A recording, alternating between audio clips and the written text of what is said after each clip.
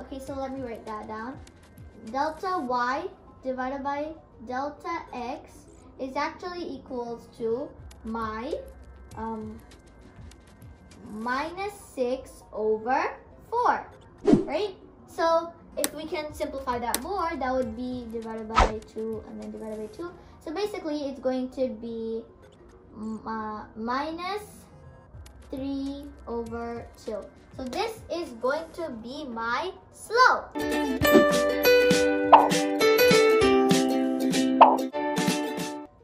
Assalamu alaikum, dear viewers. Today I'm going to show you something very cool that you will need in every aspect of your life if you are a student of math. So what is it I'm going to show you? Today I'm going to show you a slope. So what is actually a slope? A slope, let me write it a little bigger so you can all see. The slope is equals to delta y by delta x. Let me write that down. Delta y by delta x. I know delta is a Greek letter, but what do I mean by delta y and delta x? Now mean change in y over the change in x. y2, but our previous position was y1. Then, to find the change, we have to subtract them. Similarly, divided by for the x, if our the position that we have now present is x2, then the previous one is x1, then subtract them and you get the change. So this is exactly what I mean. This is exactly how you will find out a slope. Now I will show you in real life with this graph. So now I'm going to find the slope from this graph. Let's say I just hold any point, for example this, and I'll draw a line through that. Let's say up to here, okay?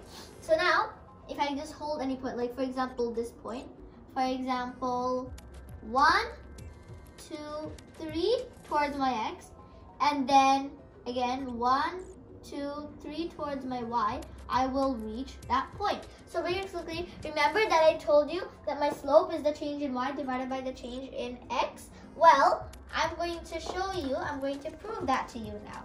Because a change in y, we just figured, the change in y was actually equals to 3. And then our change in x was actually equals to 3 also. So when we do it, 3 divided, okay, let me write it bigger for you guys to see. 3 divided by 3 is actually equals to 1, right? So that means that my slope in this graph, right, in this line, was actually 1. So this is how you figure out the slope from the graph. Now I'll show you how to figure out a graph from the original slope. So now let's say that my slope is actually, let's say minus 3, but my coordination is going to be 4 minus 2, let's say, okay? So that means here, x is 4, so 1, 2, 3, 4. This is going to be my 4, and 1 minus 2 is right here. So that means this is actually going to be my coordination point. So 4 and then minus 2 right here. Now, remember, I told you that our slope was minus 3. Well, how do you figure that out?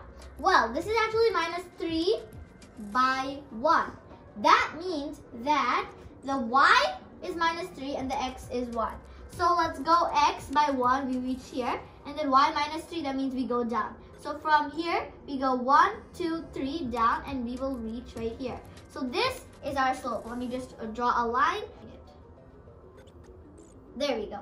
That is actually my slope. So that means let me write it again. My slope is equals to minus 3.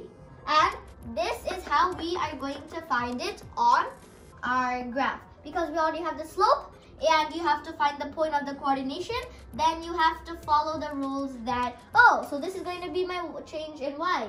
So that means if I just go 1 right here and do towards the x, and then minus 3 down, I'm going to find my slope. So this is exactly how you do it. So now I'm going to show you a slope from 2 points. Let's say that my first pair of coordinations is going to be 1 and then minus 1. My second pair is going to be 5 and then minus 7. So I'll show you that in the graph now. 1 minus 1.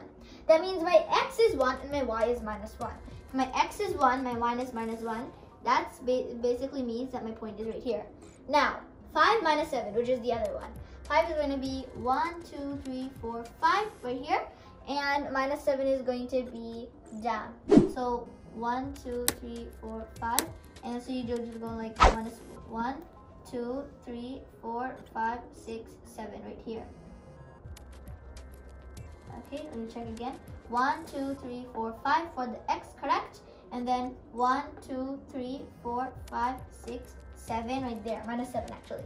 Okay, and so now that I have found my 2 points, I'm just going to connect them so that you guys can all see the slope in between them. Almost there, but basically this is almost like my slope. Now I'm going to show you that in math. Remember I said that delta y is equals to y2 minus y1? Well, see about that. Delta y is equals to my second y is minus 7, and then minus my first y is minus 1. So that means minus 1. Okay, when you figure that out, y is equals to minus 7. Minus times minus makes plus 1. And so equals to minus and plus makes minus. So we have to minus. It's going to be 6. And the greatest sign is minus. For the greatest number, the sign is minus. So it's basically minus 6. Delta y is equals to minus 6. Now, let's figure out delta x. So delta x is equals to my second x minus my x1. So my second x is 5 minus, and then that's just 1. Basically, it's actually 4. Okay? Okay, so let me write that down.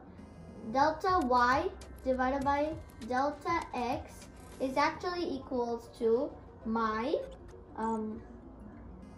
minus 6 over 4, right? So if we can simplify that more, that would be divided by 2 and then divided by 2. So basically, it's going to be minus 3 over 2. So this is going to be my slope. So since this is the slope that I got, I will prove this in the graph. So let's say that our y is minus 3. So basically, it's the y minus 3 now. The change of y is minus 3. So now let's say that our change in y is minus 3. So now let's say that our change in y is minus 3. So if we do that, minus 1, 2, 3, that will meet up right here, right? And then our change in x is 2. So 1, 2. And as you can see, the point matches right here. So I'm basically correct. Now I'll show you from the other way around. Here, let's say that this time reverse, that our change in y is 3. Not minus 3, not negative 3, but 3. So that means 1, 2, 3. And then our change in x is minus 2. Not positive 2, but negative 2, minus 2. I mean, we reached here, 1, 2. As you can see, this is my point. As you can see, this is actually matching. So this is how I prove that this is actually going to be my slope. I hope you all understood this lesson about the slope very clearly. Thank you and assalamu alaikum.